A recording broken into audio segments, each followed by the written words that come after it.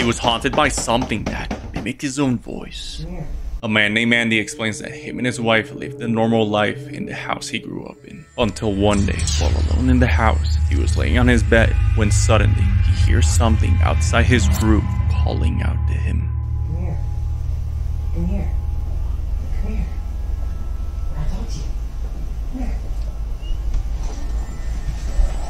Horrified and confused after hearing what sounded like his own voice, he locks himself in his room. But whatever was outside his room decides to try to force itself in.